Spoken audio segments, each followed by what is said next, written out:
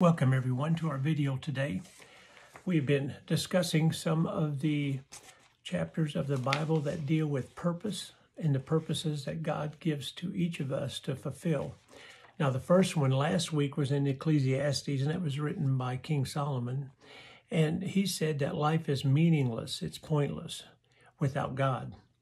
Now, he didn't really mention about that except for the fact he went through everything. You can read all the chapters, all the verses. It's a very melancholy type book. Solomon said, he had the temple, he had great houses, he had wives, he had wisdom, he had people that adored him, that people he was in control over. He had all these things, a bunch of land. Israel was at its height at that time. He had all of these things, and yet he could not find meaning in his life. And at the very end, he said, in order to really find meaning to life, you have to respect God, fear God, love God, and to obey his commandments. So that's what he came up with, which isn't bad. So let's look at the second phase of this, and it's taken today's lesson. And it's that purpose, the purpose that we have people have given up on it in many cases. For instance, it says God created us with purpose, but our sin keeps us from living out that purpose. Okay, so that's a very good section to follow up on the first one, that we don't have, that Solomon said there's really no purpose in life without God. And now he comes along, the writer comes along this time, and we're going to look at various scriptures throughout. And these writers say that there is hope if you walk with the Lord. And so we'll see how those come into fruition together. And then there's four more after this, four more purpose-driven type scriptures that we'll read that shows what God expects of us and how we can live up and fulfill the purpose that God has given us. Last week, it did not give us the real reason, except very short, very succinct. It didn't tell us how to go about it or anything else. But we will see as we move forward that the Bible gets more and more explicit on how we can find the purpose that God has given to each of us in order to live out our lives. You may have at times, got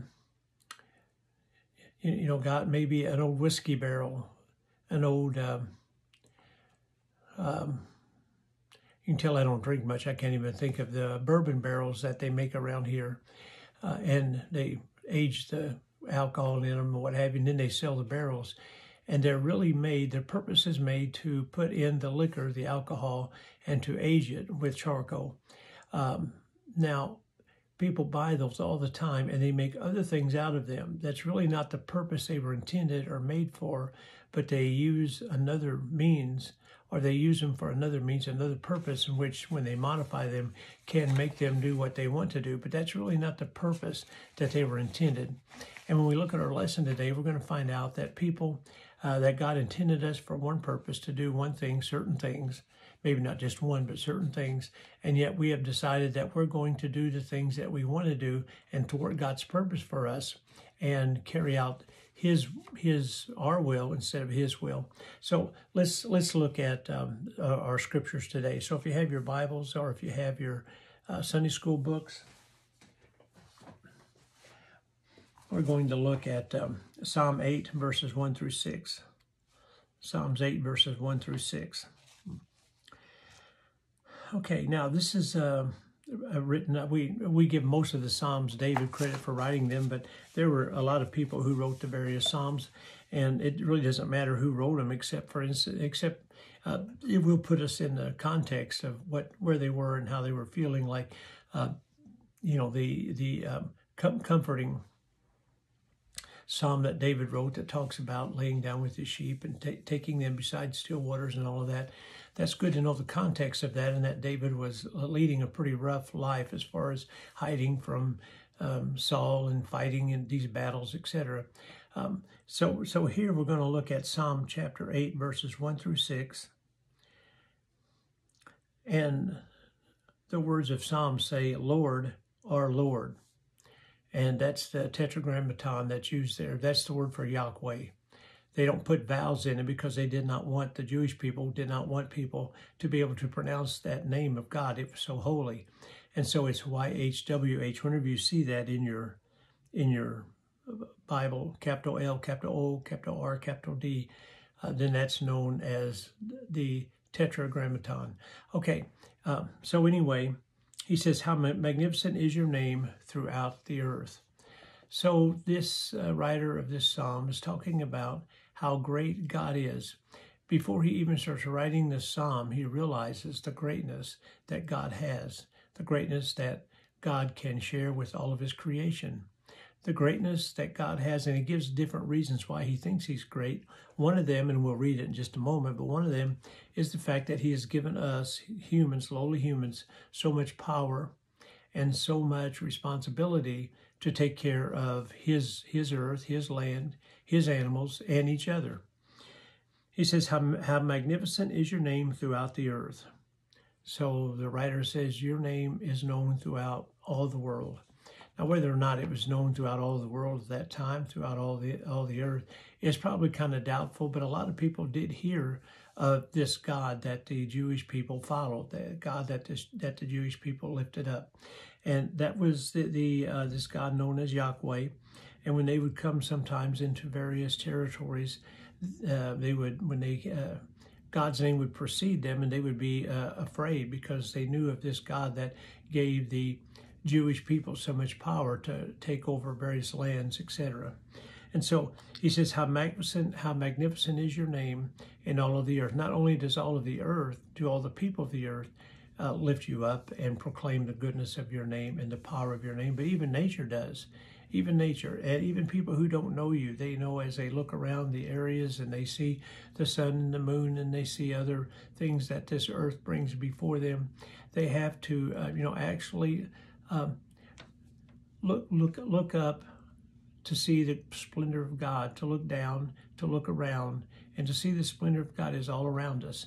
And so God's name is magnificent. He has created all of these things. He says, you've covered the heavens with your majesty. Now, by the heavens, he's not talking about heaven. He's talking about the skies. He's talking about the infinite, eternal skies. When you look up at night and see all the stars, and you can't ever count them. There's so many of them. And that God has covered all of the earth with his majesty, and his majesty are the stars and the planets and everything that comes from the sky, and showing God's power and showing God's love for his people, that he protects them, that he cares for them, and that he puts on somewhat of a 4th of July show of fireworks, etc., that never ends. It goes on and on and on. Verse 2 says, from the mouths of infants and nursing babies, you have established a stronghold on account of your adversaries in order to silence the enemy and the avenger. So he talks about here, out of the mouths of infants, and we use that even today. People will say that, out of the mouth of infants. If a little child says something that's true, and everybody else may be avoiding it, but they may say it. Or somebody may say something that nobody else wants to say, and they may say, out of the mouth of babes comes this truth. And here he's talking about the mouths of infants and nursing babies. He's saying that the very lowest that of people on this earth, lowest in the sense that they don't have any, not a conscience of right and wrong. They don't have, any empathy or consideration for other people. When you have a little baby, they'll wake you up anytime they want to at night. And so they are about the most turned in creatures that we have, that we know of. And they have to be. Nature allows them to take care of themselves the best way that they can. And then God entrusts them to us to take care of them until they get to be a particular age. We have a birdhouse out back, and wrens come in about twice a year and have a nest, lay a nest, and have a bunch of little wrens. And they're really cute when they come out of there. They plop down on the patio, and sometimes they fly straight out of there. But you can see these wrens taking care of their little ones, taking food into them, on and on and on. It seems like it will never stop, on and on and on. The wrens peeping and tweeting and wanting food, and they don't care about their brothers or sisters. They just want they want the food. They will take it right out of their brothers' mouths if they can get it. And yet the parents just continually bring it in patiently, giving them what they need, nourishment, giving them what they need in order to grow up and to serve their purpose. What's the purpose of a bird? Well, they fly in the air and they're beautiful to see. They eat bugs and insects, many of them. And they have, many different purposes. And Jesus even said that birds are so important that even my Father in heaven knows when a bird falls. He knows when a bird dies. Not that they're greater than humans or anything else, but what he's saying is that God even takes notice of any part of his creation. And when it dies, it's a sad event for us, and for God, he knows what's happening. He's aware of what's going on. And then Jesus went on saying, so how much more will he take care of you? And that's true. Okay, so he says, in order to silence the enemy, verse 2, let me start there again. From the mouths of infants and nursing babies, you have established a stronghold. A stronghold is that if you love God and you praise God and you sacrifice for God and you live for God, he provides a stronghold for you in your life. It's not a stronghold that keeps you from problems and difficulties. And I know that people say, yeah, God puts a fence around people to protect them from problems and difficulties. That's not true. Unfortunately, and that may be kind of a stark thing for me to say to you, but that's really not true. Everybody has troubles. Everybody has problems. God does not protect anybody in the sense that troubles do not come upon them.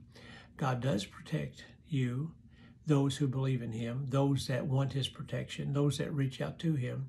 He does prevent these bad things, these adversaries that are around you from overcoming your mind and your body and dragging you down. So God does provide total and complete protection against sin and against, the evils of sin, just in the sense. Now, sin, we still have the results of sin that get in our lives and can cause problems for us here, but they cannot keep us from heaven. So God has taken over. He makes sin be less powerful in our lives, because with him in our lives, we can overcome anything, not on our own, but through him, and we end up with him in heaven. And so this is a very important aspect here that the writer is saying here. He has established a stronghold on account of your adversaries, because those people are coming against you, and God is going to protect you from them. And that's a great thing to know. On account of your adversaries, God protects you in order to silence the enemy and the avenger. And then he goes on to say in verse 3, when I observe your heavens. So David, saw in creation God's work. When I observe your heavens, the work of your fingers, the moon and the stars, which you set in place.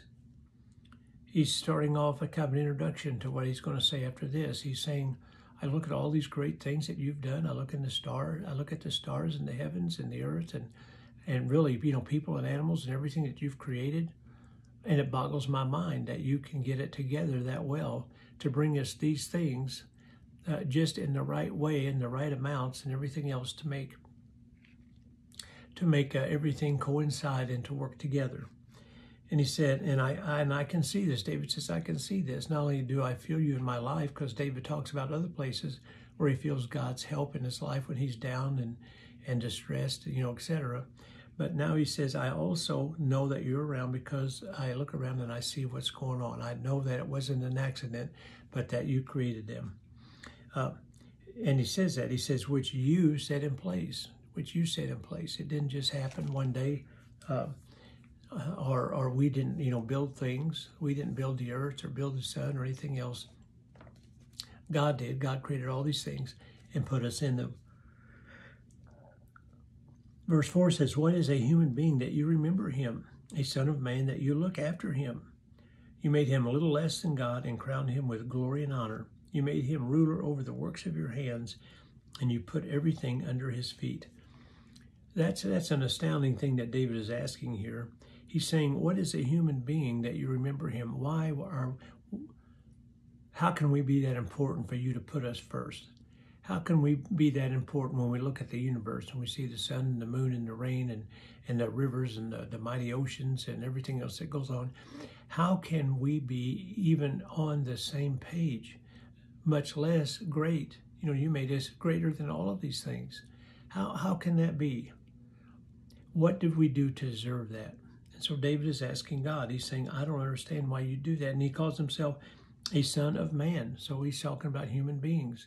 That human beings have all of these things going for them because God decided that, in verse 8, crowned him with glory and honor. Why would God do that for us?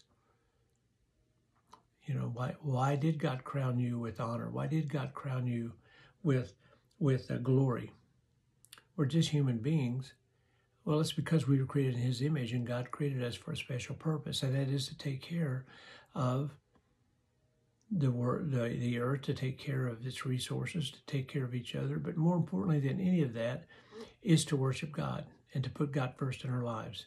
That's why God created us, to have fellowship with him. And in having fellowship with him, we take care of all these other things that are not as important as fellowship with God. But it makes us, because the other, you know, the planets and everything else, even as majestic and great as they don't have fellowship with God, but you do, but we do. And that's an amazing thing that's what God decided and how he decided to create us in this particular order so we can love him. So, I mean, God doesn't really need our love to a degree. I guess somewhat he yearns it because he created us for that. And that's why we have free will, so we can love God. If you didn't have free will, we wouldn't be able to love God. We'd be forced to love God. But he gives us free will so we can choose to love God.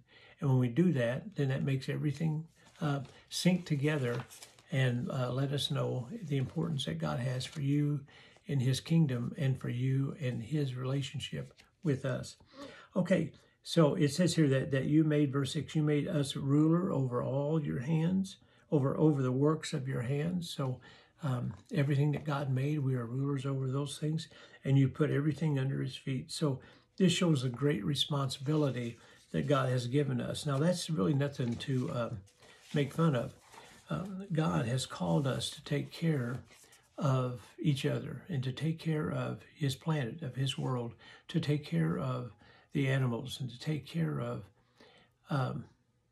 the resources that he's given to us. You know, he's given us a lot of resources. He doesn't want us to pollute them. He doesn't want us to make them so we can't use them. He doesn't want us to keep them from other people. Unfortunately, one of the problems that we have in this world is we have enough food to feed everyone, but we don't have the processes or the people who are willing to get the food to everybody because of greed and because of other problems. But God has provided a means to take care of everybody on this earth physically, and he wants us to do that, and that's one of the responsibilities that he gives to us. Okay, and then in Psalm 14, verse 1, and I remember I had a teacher in high school, a priest, because I went to Catholic high school, so we had a priest, and he read the Bible a lot, and he was talking to us about how things can be taken out of context of the Bible. And he said, you can prove anything just by pulling a few things out of the Bible. And he said, for instance, the Bible says that the fool says there is no God. He just says there is no God. He said, and so, you know, you could make a point for that, there is no God. But then when you look up the scriptures, it says the fool says that there is no God. And so it means just exactly the opposite. And so now David is taking the next step, and he's saying that God has given us all of these things. What is our response to God? And some people don't accept that. They turn from God and they do their own thing. And he said that you're a fool. You're a fool in your heart. And a fool is a secular person who should know about God, but chooses to live without him. That's what a fool is. Somebody who knows about God, but decides that they don't need God. They are corrupt. They do vile deeds, these fools that he's talking about. There is no one who does good. Now, it's very difficult. Maybe you know people who are atheists, who don't believe in God, etc., but they're basically good people and they do good things, and that's very possible. But they don't do them really for the right reasons because they're not motivated by God to do those things. Well, And I do need to kind of backtrack. Sometimes they do it for right reasons, just because they love people and they want to help them and they want to do whatever they can. But unfortunately, they're missing out on a great blessing because they can do all of these things for other people and yet get a blessing from God for doing them, because God has provided all of these things. And in the first part of our lesson, he says that he wants us to help these individuals and to work with them and to help them and to give them what they need to sustain life. And so when we do that, we get a double blessing. Not only do we get to help the people, but we get to, but God blesses us because we are using him to bless others. And so he says, though, unfortunately, people who says that there is no God, people who have foolishness in their heart, the fools, he said, they are corrupt and they do evil deeds. There is no one who does good. The Lord looks down from heaven on the human race to see if there is one who is wise, one who seeks God. So now he kind of turns from just the fool and he turns to the whole human race. And he said, not only are the fools foolish, not only do they not see God and do what God is calling them to do, but they have decided they're going to do things on their own. And I do that and you do that. And we become fools sometimes. We don't follow what God wants us to do. And we carry out things of our own heart, and we carry out things that we think is important and not what God's important. We may step on our brothers or sisters in order to get what we want, like those selfish birds I was talking to you about. And God looks down and he says, not only do we have people who don't believe in me, but even the people who believe in me are vile. They do vile things. Let me put it that way. They do vile things. They don't get their ship in shape. And you notice here, he said that the Lord looks down from heaven on the human race to see if there is one who is wise, one who seeks God. So if just one person seeks God out of all the human race, and the answer is all have turned away. This reminds you of Noah's Ark. All have turned away. All alike have become corrupt. There is no one who does good, not even one.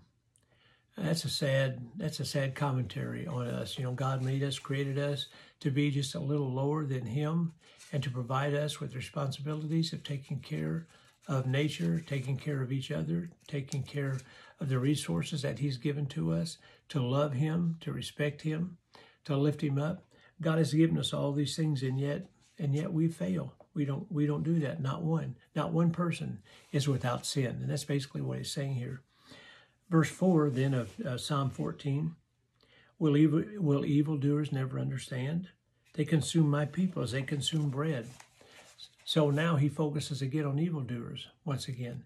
And he said, just like they go out and eat a loaf of bread, don't even give it a second thought. They consume my people.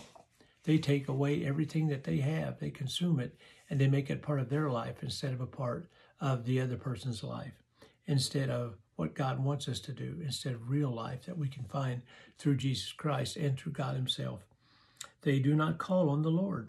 They don't call on the Lord. They go out and they do the things and they ravage against other people, steal from them, sue them, get what little possessions they have because they want everything. You see these westerns and stuff, where big cattle barons, they go out and they've got thousands and thousands of acres, but the ones they want are the ones that the little ranchers have. They want it all, and they go and they do whatever they can, strip them, give them poor money for it, kill them, whatever it takes. They'll do that. That's the idea that we get from God as he talks to us about these things in Psalms. We get that picture that God has given us, everybody, so much that we don't need to go take from other people, and yet people do. You remember that Madoff guy who had billions of dollars, and he invested it poorly, didn't invest a lot of it, lost it all, and people didn't know it. And then when the time came to get their money, there was no money to pay him. And he took all these people's money, a very rich, wealthy man, took all these people's money. They were pretty wealthy, most of them, but let's just, that's not always the case, and took away from everything from them. A lot of them didn't have retirement anymore. They put all their money into retirement, and all of it just fell through. So we see a lot of selfishness, a lot of wickedness, and God is calling these people out here. Verse 5, then they will be filled with dread, for God is with those who are righteous. So the writer here, David, is saying, hang in there, hang in there, fellas.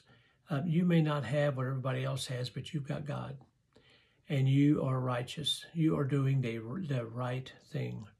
And because you are righteous, because you're doing the right thing, God is on your side, not on the other people's side. Now, if you read in Revelation, we find out that when God comes again, he is going to be powerful, all powerful. Nobody can touch him. He's going to come down. He's going to annihilate, all evil, the devil, all difficulties, everything else. And people that he loves and people who love him are going to be reunited with him. And that's what it's all about. He says, you sinners, verse 6, frustrate the plans of the oppressed. So you have the oppressed people trying to eke out a living, trying to just get enough to buy enough bread for one day. And yet it says that the sinners frustrate the plans. They're, planning a meal, planning this, planning that. They take it all away from them, give them no hope. But the Lord is his refuge. Now, that's a terrible thing when you don't have much to start with, or if you have a lot, but somebody else comes along and they trick you out of it or take it away from you by force. They just take it and leave you with nothing. That is a terrible, terrible scenario.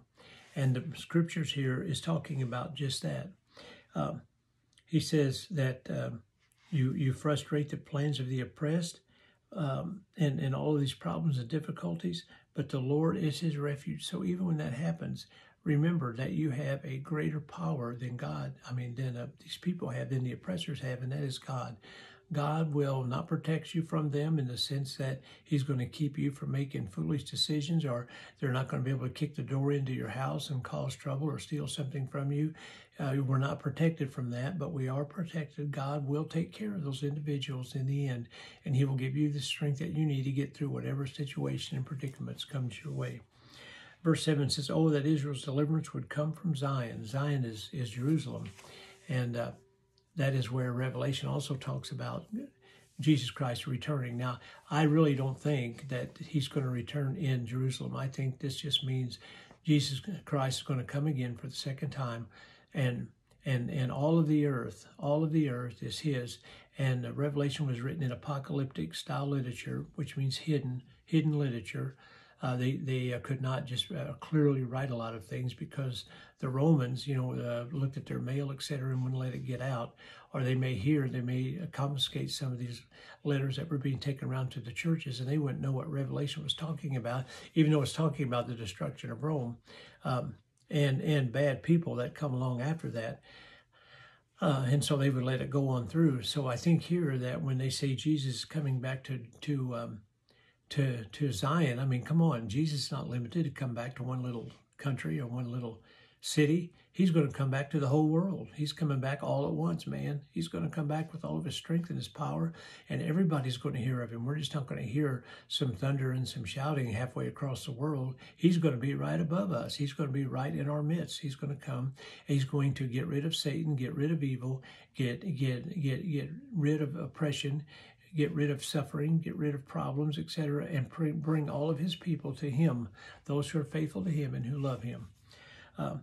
So the deliverance will come from Zion, which it will. The deliverance is going to come where the Bible tells us that. Oh, that Israel's deliverance would come from Zion when the Lord restores the fortunes of his people. Let Jacob rejoice, let Israel be glad. So the writer of Psalms, David, he's focused on Israel. He's not focused on us in America today. He doesn't even know about us. So he's focused on God's people. Well, God's people today, Israel, they're us, they're you and me. And when Jesus comes again, he's going to come on our behalf, and he's not going to just come and take up 144,000, of the protected Jewish people, etc., which is in Revelation. Here again, that's just a symbolic term. That's ridiculous to think that's what it's going to be. It's 12 complete religious number times 12 complete religious number times 10, which is a complete number in God's plan. So 144,000 is just a symbolic number. He's going to be taking a lot more than that to heaven, you better believe. But some denominations think that's all that's going. Okay, well, I need to close there because we're just out of time, and I want to look at just a few of the things here that we looked at today. So let me turn this around. And we'll quickly go through these. I always like to sum up what we've talked about. Let's see. Let me put it like this. And number one is that if you have no God, you have no purpose in your life. That's what the writer here is saying. The writer of Ecclesiastes last week said that without God, you have no purpose in life. And that's what he's saying here as well. No God, no purpose. Secondly, you are important to God and are part of his plan. Well, I talked about that. We are part of his plan because God has given to us a way in which we can take care of things that he's given to us, take care of each other, take care of one another, serve God, love our neighbors, etc. And then actions reveal our feelings before God. Just saying you love God is not enough. Your actions have to show that you love God. You say you love God and yet you are haughty and irreligious and take advantage of people and don't care about people and all these things, then you're not, then you don't love God. Then your heart is not with God. So your actions reveal our feeling before God. And then finally, God saves and protects those who live for him. God saves and protects those who live for him. And here again, not in a physical sense, even though he can, but in a spiritual sense, that God can, it will take care of you no matter what. I firmly believe that Satan cannot take away your salvation. He cannot take away the love that you have for God. He cannot take away any of these things. God has given to you these things and he protects you so that no one, whether it's here on this earth or in heaven or anywhere else, can take those from you. So that's basically our lesson today. So we have the second step. The first step is that there is really no purpose in life. And the second step is that we find that there is a purpose in life if we keep God first. If we put God first, we can find out what that purpose is. So we're going to get a little bit more detailed on that answer in next week's lesson. So let's just go ahead and close now in a word of prayer. Thank you for tuning in today. Lord, we do give you thanks for your love and for your glory and for what you promise us and for what you give to us. Thank you for your word and for the way it touches our hearts and touches our lives. Help us, Father, to look into ourselves and ask, are we really doing what God wants us to do? Are we being his servants? Are we taking responsibility for this world and for our neighbor, for those who we love and even those we hate? Are we taking care of them to bring them to a knowledge of you and to give them what they need? Thank you, Father, for all that you do and all that you give us. In Jesus' name, amen.